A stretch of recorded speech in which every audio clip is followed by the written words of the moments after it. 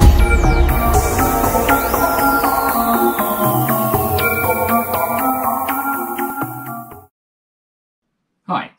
Janelle and Gregory Watson here, helping you with your vibrational energy mastery. Hope you enjoy the video. If you like what you see, hit like and feel free to subscribe to our channel. It's your energy, your way. Master your energy today. So, morning, Patti. Good morning. Good evening. Good evening to you. Yes, it is. Good morning to us over here in down under. Mm-hmm. So today, guys, I wanted to introduce you to my good friend, Patti Schmoock. And Patti is an amazing life coach who is a self-confidence coach for people who experience grief. Mm-hmm. Mm-hmm. So, me. Patti, did you want to introduce yourself? Yeah, you did such a lovely job. My name is Patti Schmoock, and I am a self-confidence coach for people who have experienced grief. Mm-hmm. And the fun thing about grief is it's not necessarily losing a loved one. Grief comes in a lot of flavors. It could be the end of a relationship. It could be a divorce. It could be any life transition when we go through a grieving process, which is kind of just trying to figure out who we are after we've healed from the initial shock, the initial loss. And we find ourselves in this position where we're just trying to figure out who we are in life. And that was my personal journey as well. So that's how I got to where I am now. Oh, that's so cool.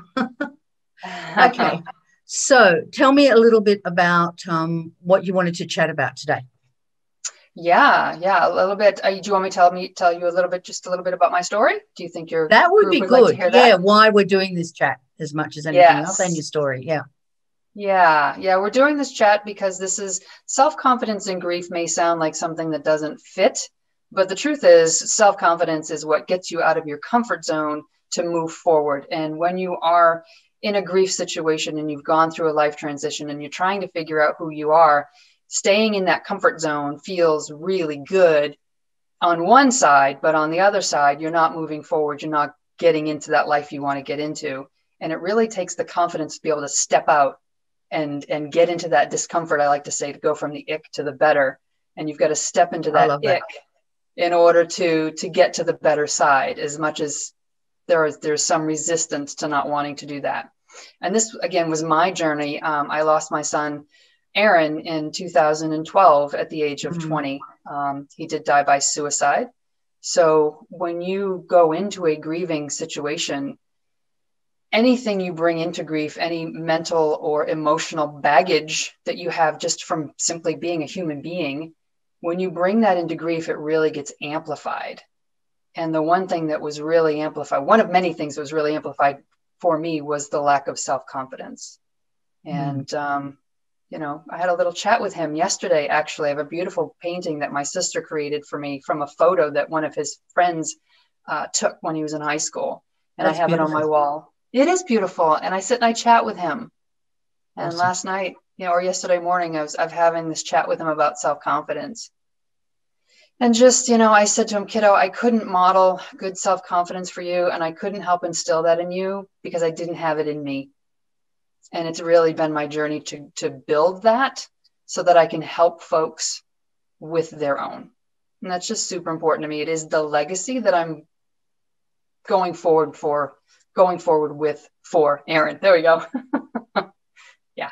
Okay. So, yes. Well, Aaron is supporting you in doing this as part of your journey, isn't he?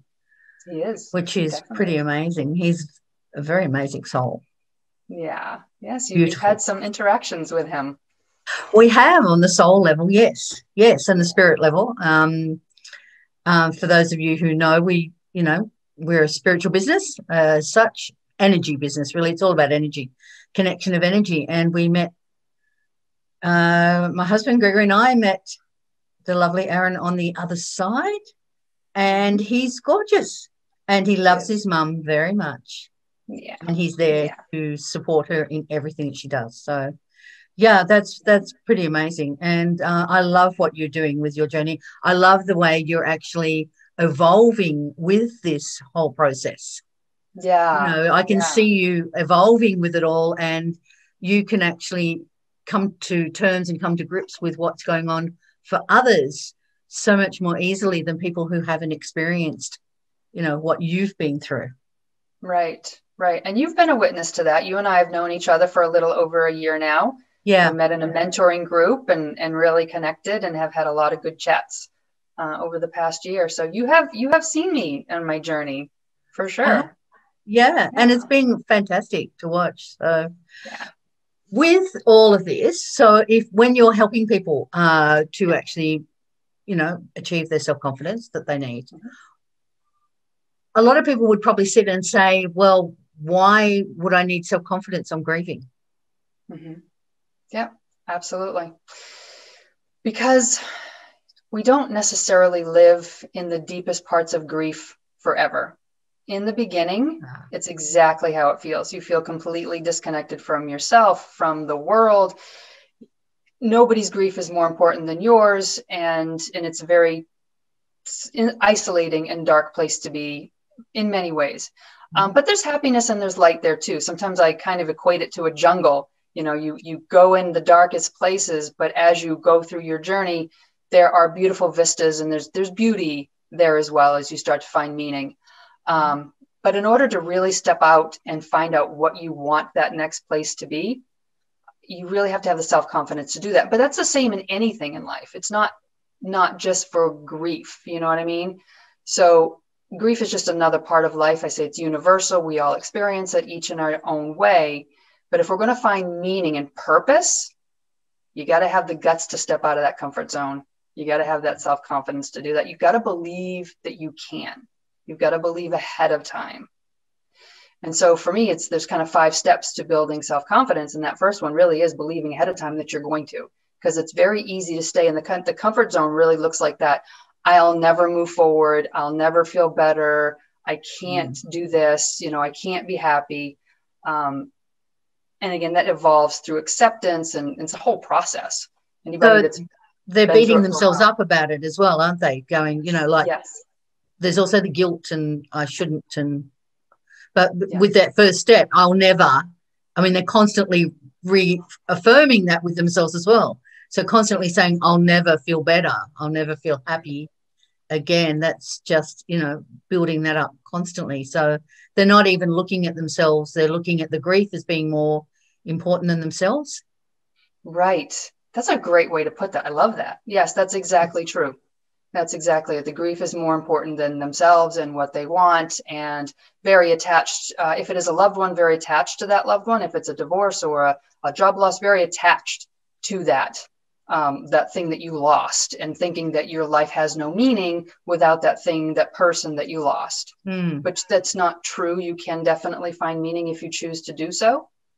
But you've got to believe ahead of time that you can. We tend to, as humans, say, show me and I'll believe it. Seeing is not believing, believing is seeing. There we go. That's what I try to say. So if you believe ahead of time, you will see and you will start to create what you want. Does that make sense? Yeah, absolutely. And that's really important. And that must be difficult for you to work with somebody to get them, I guess once they've got that first step, is that the most important step of them all, or just the hardest? I think it's the hardest. It's the hardest because you just can't see where you are. You just can't see there's a future. And I think that's the same for anything. If you're creating a business or you're doing something for the first time, you can't see that there's more out there for you. You're looking at evidence from the past. Your brain wants to look at evidence from the past as opposed to creating a vision for the future. And that's really difficult to do. But it's also where we start to pull in some positive personal affirmations. We're really looking at those limiting beliefs, those I nevers, I can'ts, I shouldn'ts, I won't, and we're reframing them to a more positive bent, if you will, or perspective. So change their perspective. Yes, exactly. So it's flip that switch and change the perspective from being negative to, a more positive preview, I guess. Exactly. And we never want to go from I'll never to I'll always. I'm never going to get past this to I'm going to be perfectly fine, because it's totally unbelievable. You really can't see that, So we start with ladders, with kind of bridge thoughts. And one of them is possible. It's possible that I'll feel better. And we practice that for a while until you can start to really feel that in your body, not just in your head, but in your body. And it's possible that I can feel better. And you start to kind of raise your vibration a little bit. And then, I believe that it's possible. And then it's, I believe, you know what I mean? You're going up a belief scale, kind of what because you're doing. Your belief is really just a thought that you keep repeating to yourself. So if you keep doing that, repeating that same thought over and over again, eventually you're going to start to believe it. So if you can start repeating the steps, and I love the fact that I love that bridging thoughts. That's awesome. That's a really good way of doing it, so that you small steps. Small steps. Yeah, small steps. If you try to take too big of a leap, your brain is just not going to buy into it. And your ego is not going to let you do it either, because your ego, your human ego, will actually sit there and go, you know what, I'm going to keep you here in grief because it's safe. And we're not going to go all the way over there because, we jump off this cliff and who knows what's at the bottom. But if we have built a little bridge to get over there, then, it'll let you do it a bit at a time, which is, that's a really good, I love the visual on that, bridging thoughts. The bridge thought's really, really important. And, doing it step by step. So that's getting kind of the first step. Mm-hmm. Yeah, bridge the chasm. I love that. Cool. Instead of taking a leap of faith, which is really hard for some people. Yes. It is. And especially if people have this, belief that their grief is the be all and end all. This is it. I can't move past this. Right. That's it. How am I going to get out of this? Or they've dug themselves a hole and they're sitting in the hole. How am I going to get out of that hole? Whereas step by step you can help them. So what's the next step from there? Embracing the discomfort and feeling all the emotions. Ooh. Yeah, that's the ooh, right? We all, I can't say we all, because that's not true. Some people are very feeling people. They really feel before they want to feel in their body more than they want to think, or recognize the thoughts. They're going to recognize the vibration in the body first. Yep. But for many of us, we don't feel our feelings. We get kind of programmed from a young age. We shouldn't feel this way. If you want something to cry for, I'll give you something to cry for, that kind of a thing. Yeah. And we're not sure how to feel. But the thing is, the belief and the thoughts are this is what I teach, create the feelings, and your feelings are what drive your actions and get your results. So if you're getting your belief under control, now you need to be able to feel what you're feeling so that you can start taking the actions you want to take. It's difficult to take the actions you want to take, creating a new life, finding a purpose, finding a meaning, from a feeling that just feels heavy and icky. And I think the other thing is, sorry, go. I was just going to say about what you're saying about thinking in the past. I think it's really important at this stage, wouldn't it, to be in the present moment all the time. Being in the present is here and now. Right. And that's the feeling. What am I feeling in my body? Where am I feeling it? Am I feeling it in my chest, in my neck, in my shoulders? Is it heavy? Is it light? Is it fast? Is it slow? Is it a vibration? Is it a feeling? Does it have texture? Does it have color? And really describing. And when you're describing the emotion, you are in the moment. You're absolutely in the moment. So you're bringing it alive. You're bringing it up. You're really tapping into it, because when you tap into the emotion, and emotions, as I teach them, are just energy in motion. When you tap into that emotion and you realize that fear and the anxiety and the doubt and all these things that you're afraid of, and you don't take action because you're afraid or you think something's bad's going to happen, you're resisting that feeling. What's causing you more stress is actually resisting the feeling. Whereas if you release and you describe, what am I feeling? You're processing that emotion through your body, and it will actually pass through your body within about a minute or two, because you are, as you said, very present. You're describing what you're feeling, and you will feel it move out of you as you And do once that. you recognize what it is, it's easier to move something away from you when you know what it is than if it's just a mass and Right.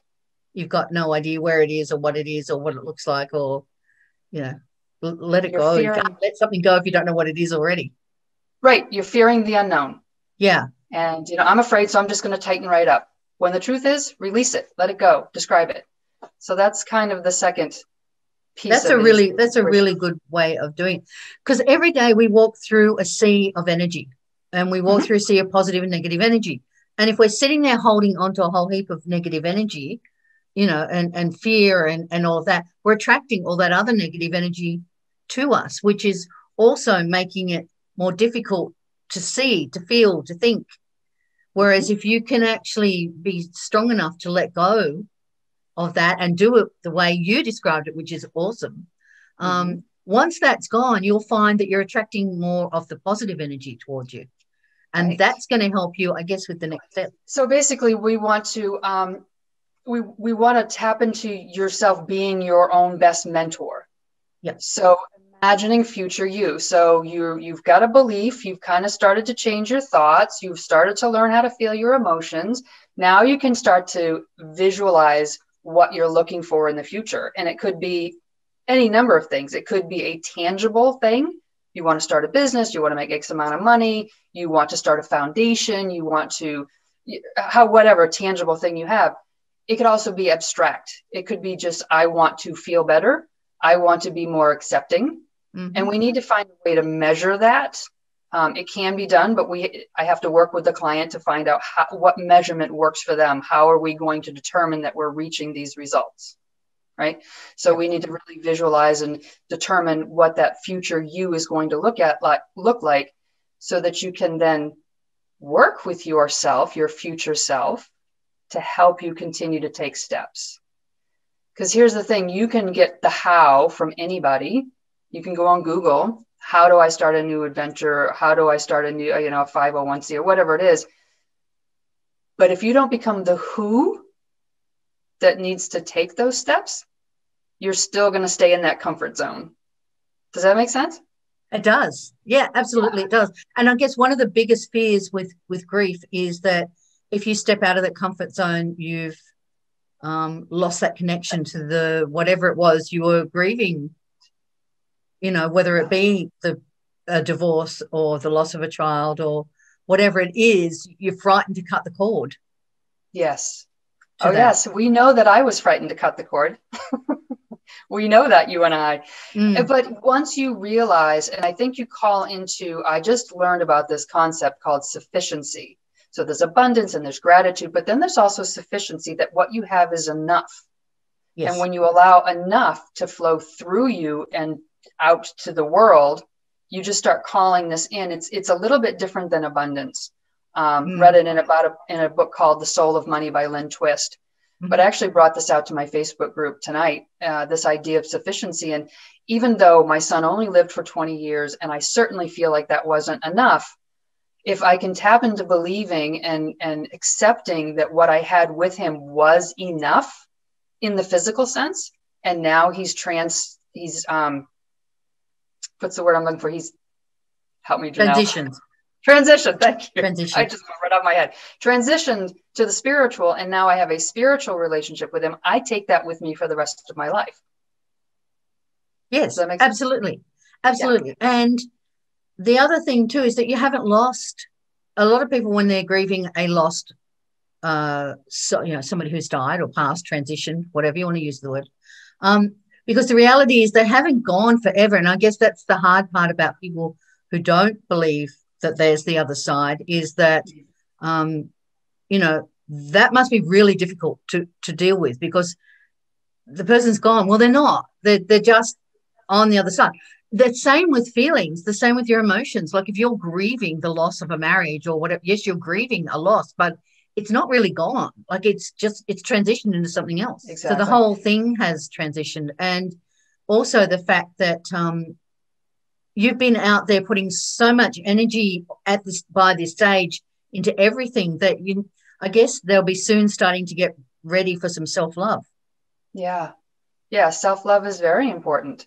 It's, and I think that comes from the self-trust, and that when you are tapping into your future self and having your mentor, your future self be your mentor, then you have your own back.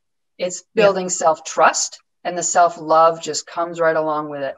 You're getting more confident, you're trusting yourself, you're saying you're going to do things and you're actually doing them, because you know that the worst thing you're going to feel is an emotion, which is only a vibration in your body. And if you're willing to feel any emotion, you can do anything, and you can take it with you. You can do the thing, even though there might be a little bit of fear, you can still allow that to be there and have your own back, have your own trust, build that self-love.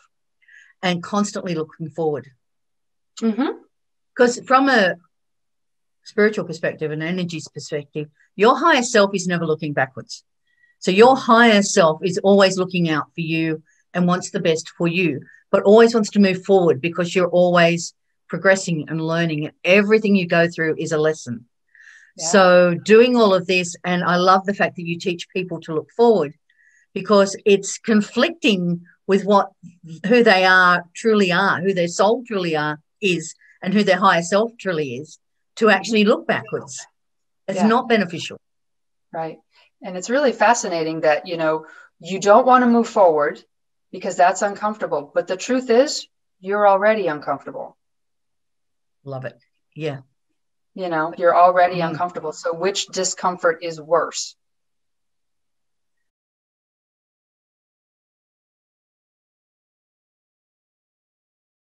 So where have we been so far? So we've got believing ahead of time. We've got feeling your emotions, being your mentor, having your back, and then evaluating. So really looking at what's going well, starting with the positive. What's going well in this transition?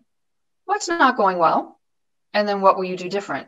That's how you keep moving forward. And it's not from a judgmental place.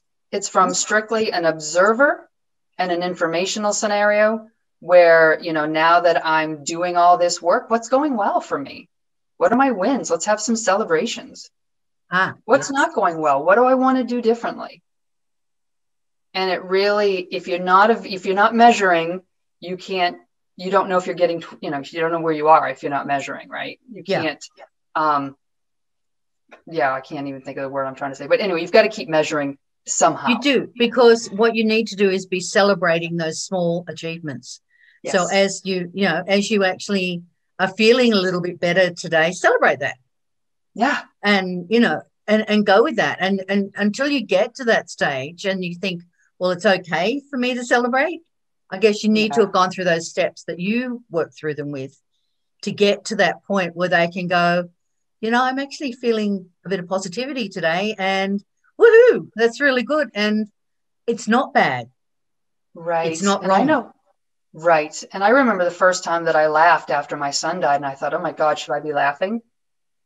How can I be laughing? And then you start beating yourself up for being human, for laughing, for having a good time. And oh my gosh, how can I?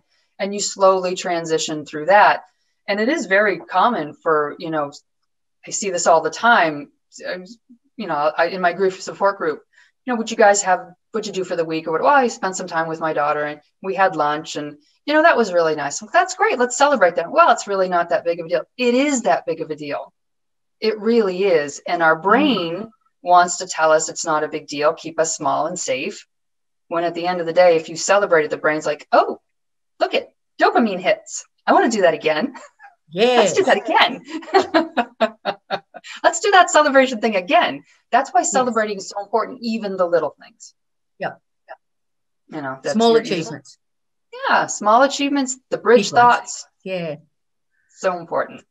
So important. That's awesome. I love the way you've set that out. I love the steps that you've actually put it in place. Mm-hmm. And it works really well. I've actually done this week a blog post on positivity, and there's lots of little things about being positive and staying positive, and people just even celebrating little things, little achievements, little steps, small steps, and it works really well to do that. you know, because it will help. As you said, the dopamine kind of kicks in, and we are meant to be happy people. And yes, things will happen in our lives, but you're right, it's programming in a lot of the way. And the guilt that we feel, we carry that as a burden. Mm-hmm. And part of that reason we feel so guilty is because we're programmed.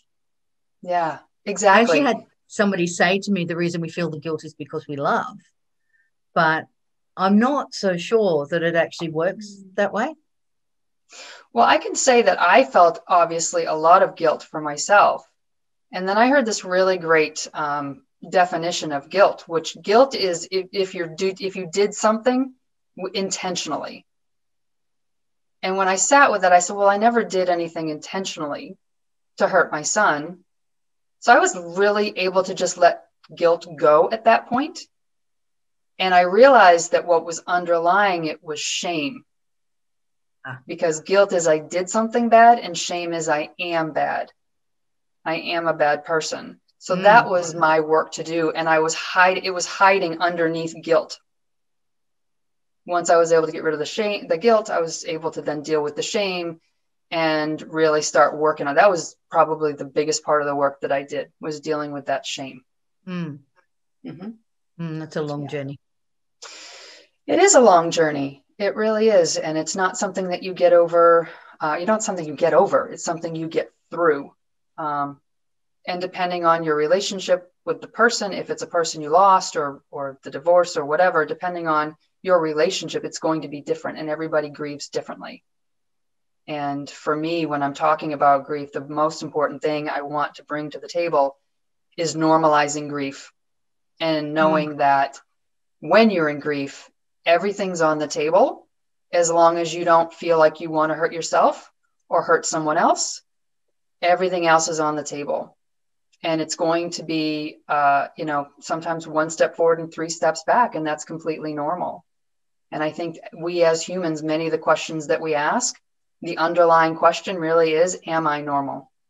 That's what I was going to say. There's no real definition of normal, is there? I mean, normal is what's normal for you. I use this analogy of babies walking. When a baby starts to learn to walk, when they fall, the first thing I do is they look at their caregiver for a reaction.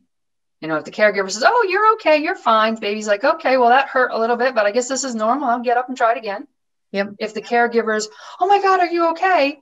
And the baby's like, oh, this isn't normal. I shouldn't be doing this. I hurt, and crying. Yeah.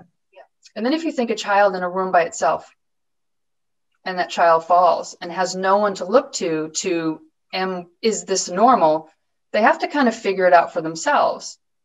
And in society, we think, oh, what an independent child. Isn't that wonderful? We're so happy. Independence is strong. But here's what's really going through the mind of that hyper independent child. Am I normal? Am I doing this right? I can't be doing this right. This can't be right. Oh my God, this is wrong. How do I know if this is wrong? Am I losing my mind? That's what's going through the mind of the hyper independent person right here. Yeah. That's where interdependence and having someone normalize grief. I say there's, two-word sentences in the English language that are super important, super powerful. Me too, and I am. Oh, yes. And when someone can say, me too, I've had that experience too, and you're normal, it's like this breath of fresh air. And I do that a lot with the people that I talk to, normalizing their experience, just normalizing it. So powerful. And helping them with the I am. Yes, and of course the I am connects them with who they are. Right. Yeah. Awesome. Taking it from the negatives to the positives. Love it. Love it. Yeah. All right, gorgeous. Well, how can people get in contact with you if they want to do some work with you? Yeah, I have a website. It's called From Grieving to Living. So it's www.fromgrievingtoliving.com. It's kind of an homage to my journey. And I'm also on Facebook. I have a Facebook page, which is also From Grieving to Living, I think is how you find it right now. It's titled Patti Schmoock Coaching. And I'm also on Facebook, just Patti Schmoock. You can find me there. All right, gorgeous. Well, thank you for sharing what you do, because what you do is actually part of a spiritual journey as well. Yeah. It's all part of the healing that has to go on for you to move forward in this life. Yes. The way it is. Yes. So, and you can't move forward, you can't heal without somebody like you helping at times. Well, my tagline is connection, meaning, and healing. Connection leads to meaning, meaning leads to healing. That's perfect. We're all sentient beings. We all need connection. Mm-hmm. Oh, yeah, Right. Absolutely. We thrive on the connection. Absolutely. So connection, whether it only be to one or two other people or whether it be to hundreds of other people, depending on, what you need, what your needs are, who you are, but it's still all about connection to humans and connection to the other side. Once you start balancing that, like to your soul and yourself is who you are, you start to find out who the true you is. Yes. And that connection to yourself builds the self-confidence and the self-trust and the self-love. Perfect. Yeah. Okay. Well, thank you for chatting. And not a problem, Patti. And I'm sure we'll do this again in the not too distant future. Excellent. All right. I look forward to it. Okay. Thanks. Bye. Thanks. Bye.